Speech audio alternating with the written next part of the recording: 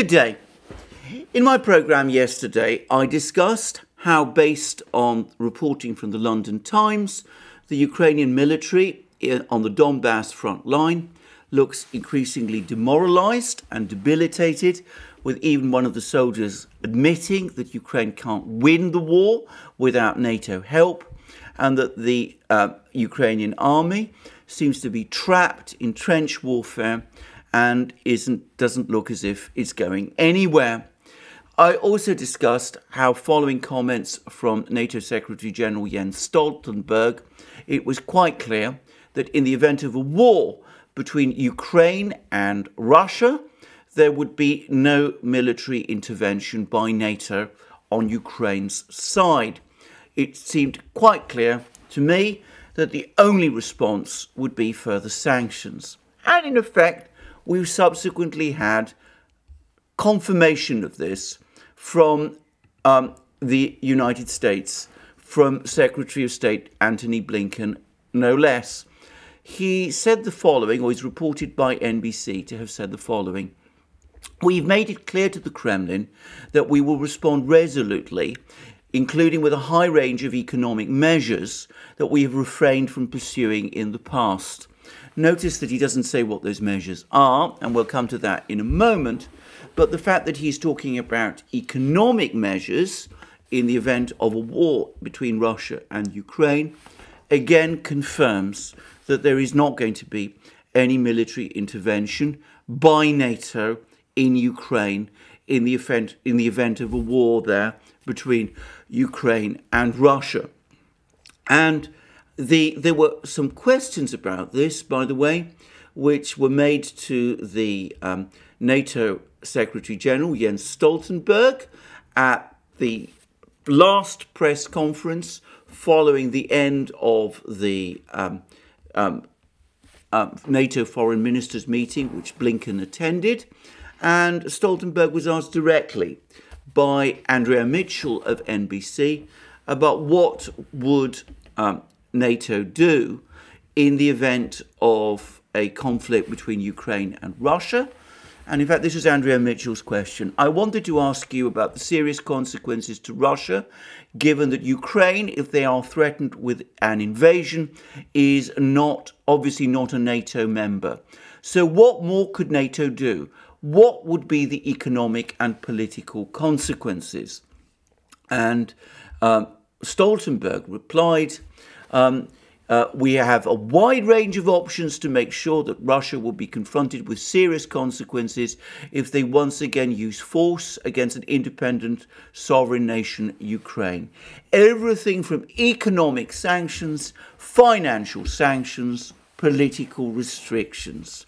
There's no word there of any form of military support, and quite clearly that is not an agenda in the event of a war between Ukraine and Russia, a war which, let me reiterate again, can only happen if there is a Ukrainian attack on the Donbass.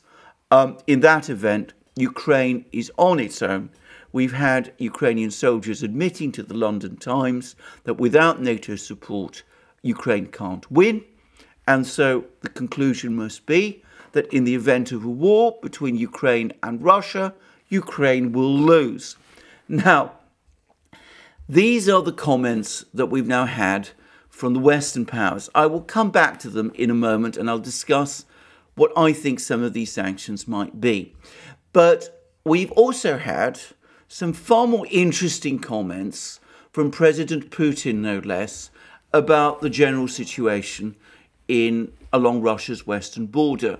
And Putin made these comments at a speech, a reception of foreign ambassadors who were presenting to him their credentials. And it was a speech that he made in the Kremlin. And he made these comments over the course of that speech. "The threat on our western border is really growing, and we have mentioned it many times.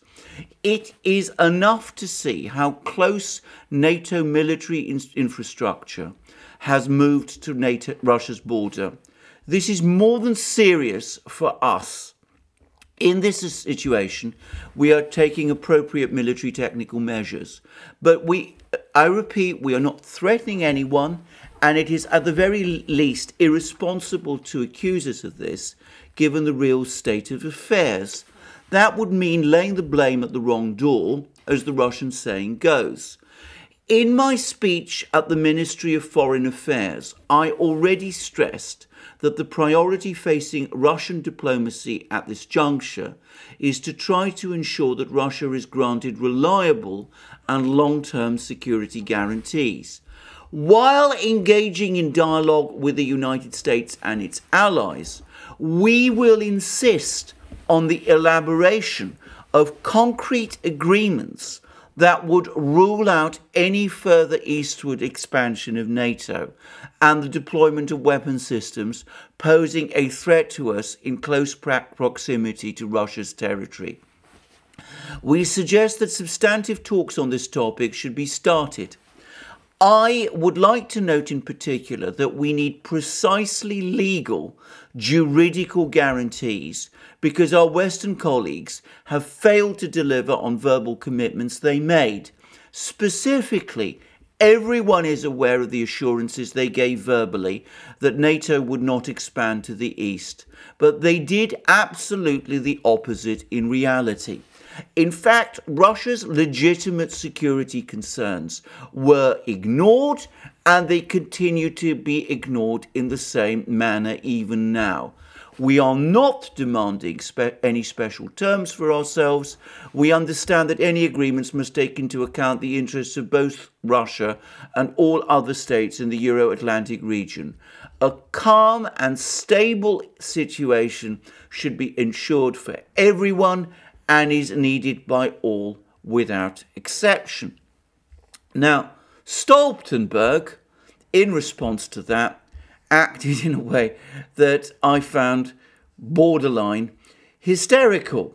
When he was asked about what this meant, and I'm quoting now directly from the NATO website, when he was asked to comment on Putin's statement, he said the following, and he reduced it to essentially a question, by the way, about Ukraine. And he said the following. He said, the message is that it is only Ukraine and 30 NATO allies that decide when Ukraine is ready to join NATO. Russia has no veto. Russia has no say. And Russia has no right to establish a sphere of influence trying to control their neighbours. Now notice how Stoltenberg immediately treats this Russian demand that NATO do what it promised, which is refrain from expanding eastward, into a Russian policy of establishing a sphere of influence in NATO's absence. That's not what Putin said. It's Stoltenberg's interpretation. It shows the extent to which, in the neocon mindset, everything is a zero-sum game. If we don't advance, the other side will advance in our place. If we don't move forward, and if we instead retreat, they will then move and take over from us. Now, as I said, I repeat again, that's not what Stoltenberg said. Sorry, that's not what Putin said, and it's a fundamental mistake and a misinterpretation of his words to talk in that way.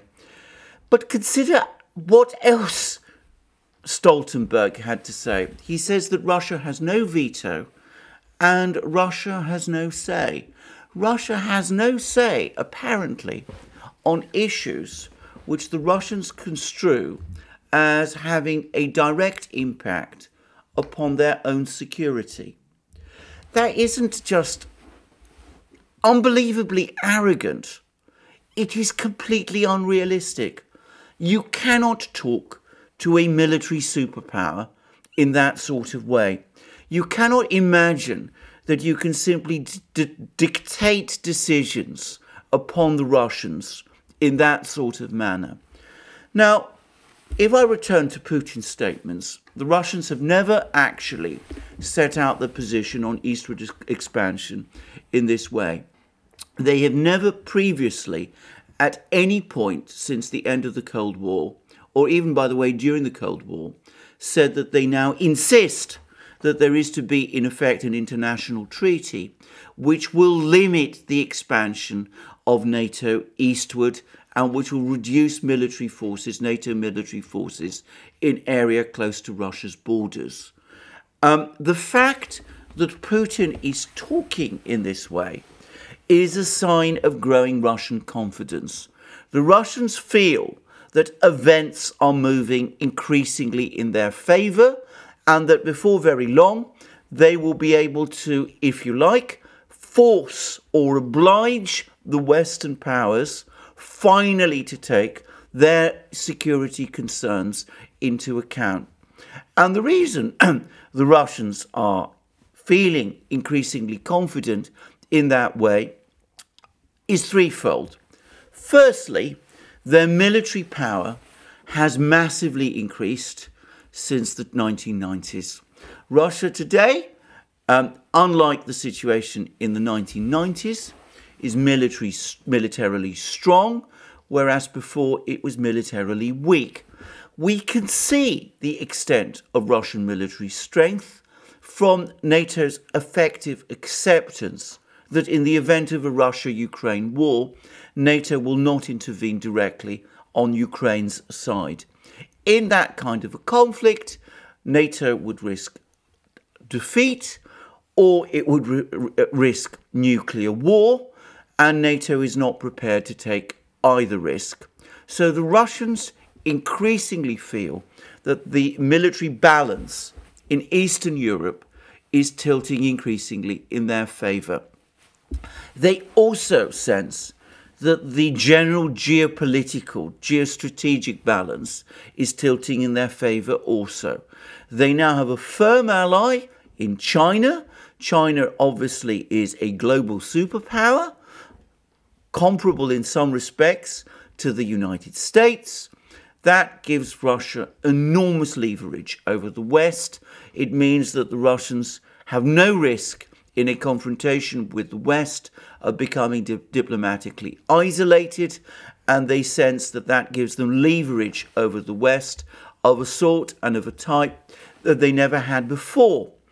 And lastly, and this is where we come to the question of sanctions, the Russians are feeling increasingly confident in economic terms.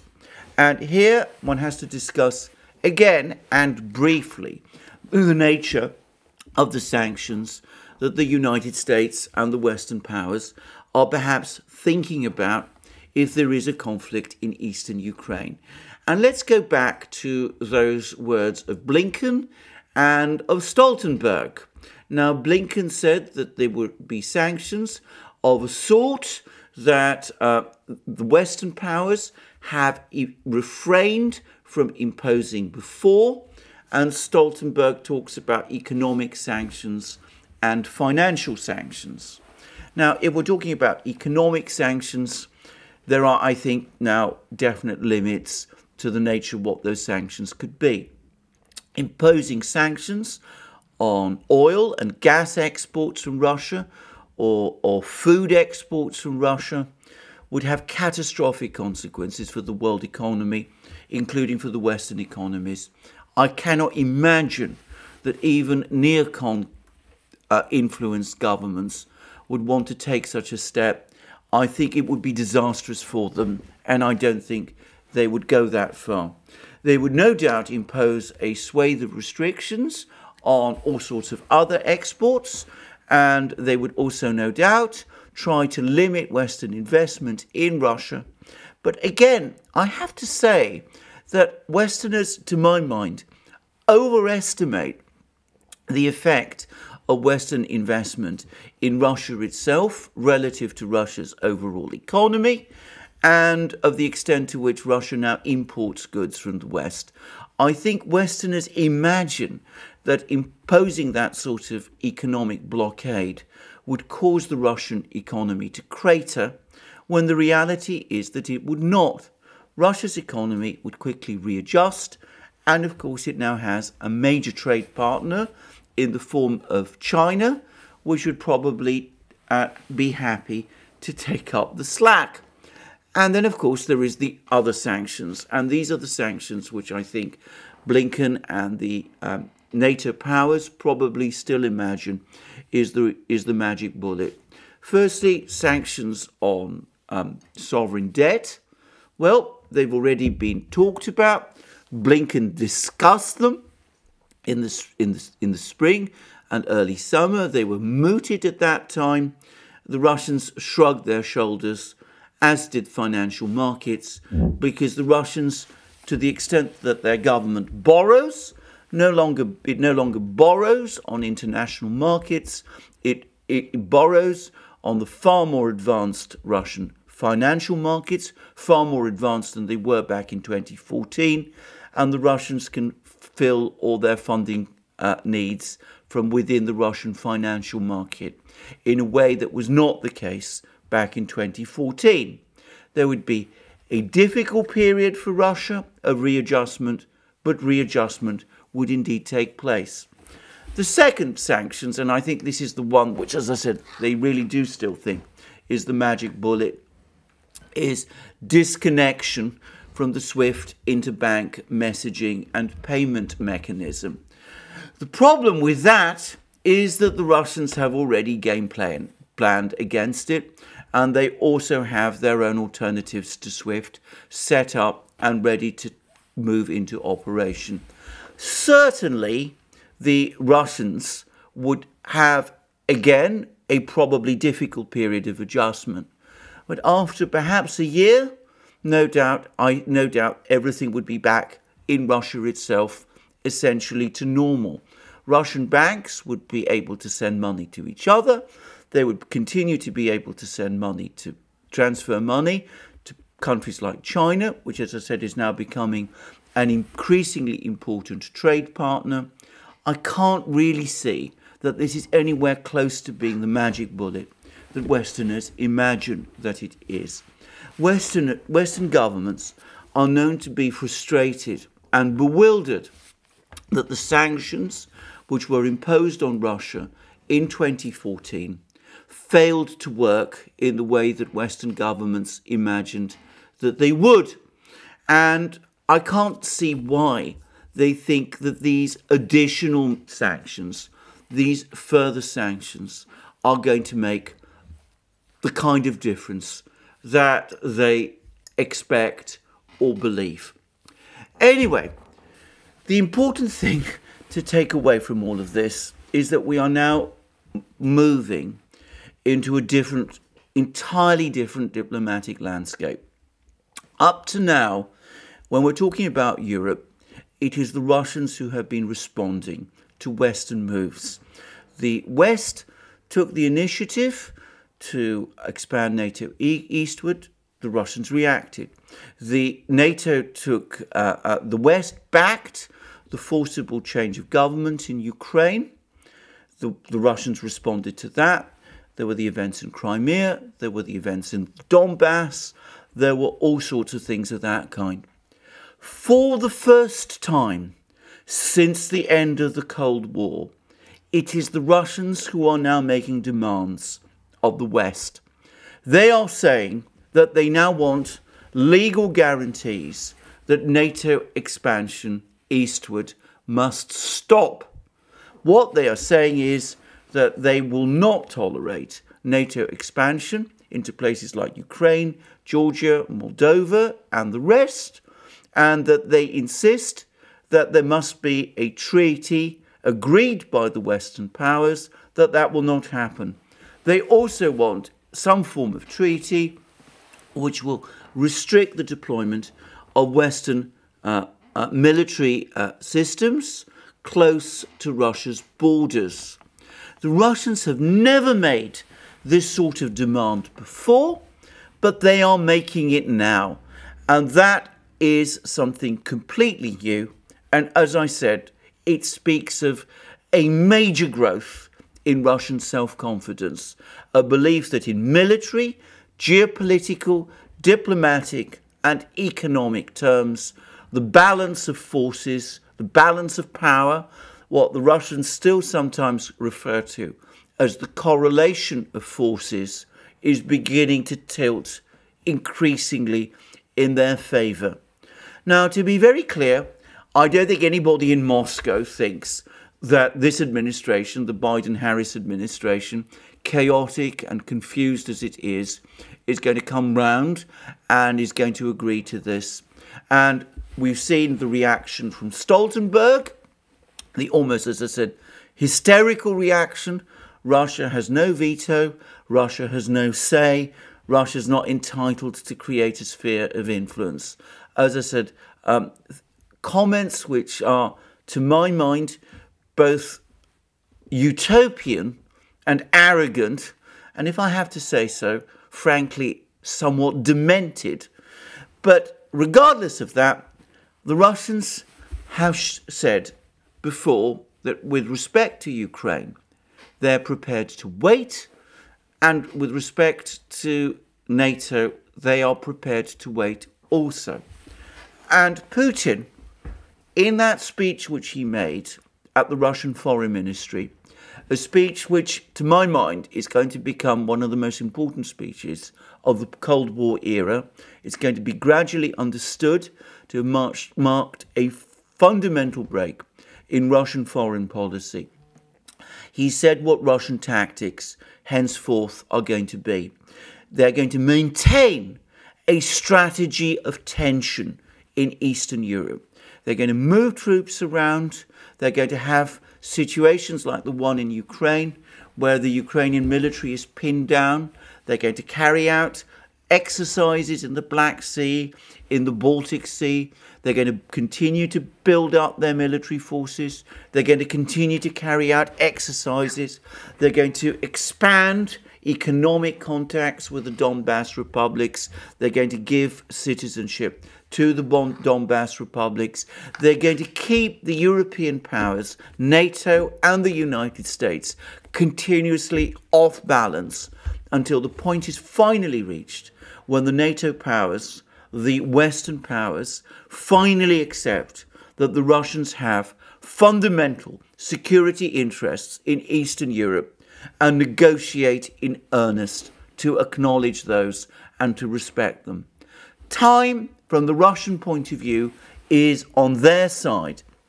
And the fact that all that NATO can come up with in response to the deteriorating situation in Ukraine is more talk of sanctions, a sanctions weapon that has already been used and which has already failed to work, and which, if used further, is going to have a bigger impact, as it seems to me, on the West than it may on Russia itself.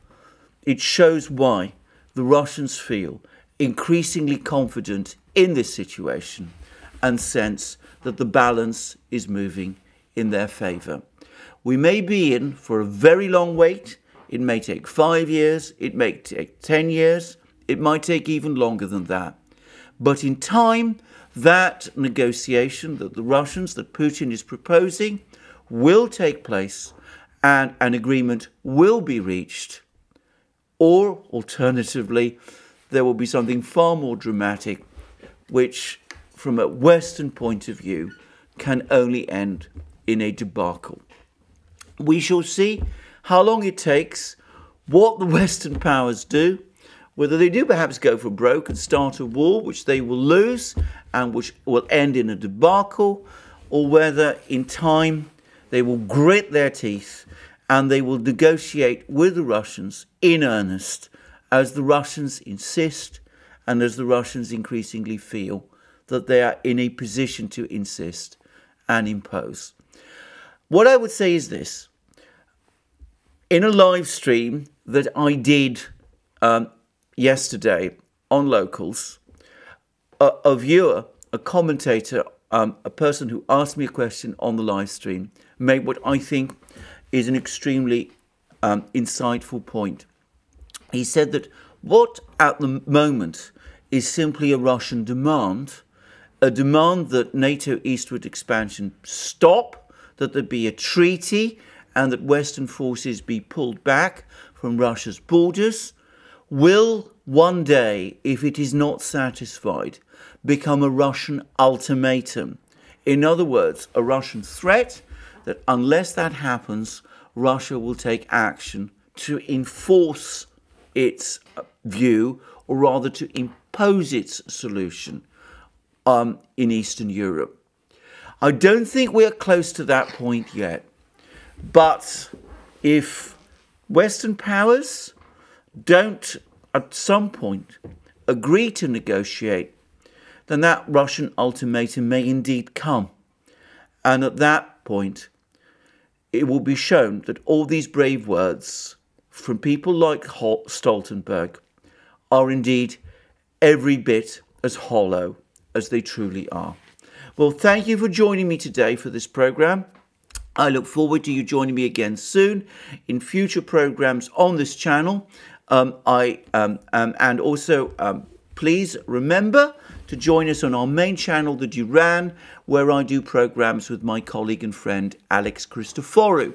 Please also remember to join us on Locals, where we have a thriving channel at the moment, a thriving platform, a thriving community at the moment, which is publishing an increasing amount of exclusive content, where both Alex and I publish our own exclusive content, including content that now covers increasingly the political struggles in the United States, which are, of course, so compellingly interesting, and other hot topics which, shall we say, are difficult to discuss elsewhere. And you can also listen to my live streams. They're now regularly coming out every Wednesday. And of course, we're also on other platforms, BitChute, Library, ODYSEE, SuperU, and of course, Rumble, which is now connected to Locals. The two companies have combined. And of course, you can support us by supporting us via Patreon and Subscribestar, and by going to our shop and buying the things that you will find there, our amazing products there, our magic mugs, our hats, our hoodies, our sweatshirts, our t-shirts, and all the rest. And thank you again for joining me today. Please remember to press the like button if you like this video, and please also remember to check your subscription to this channel. Thank you again for joining me. More from me soon, and have a wonderful day until we speak again.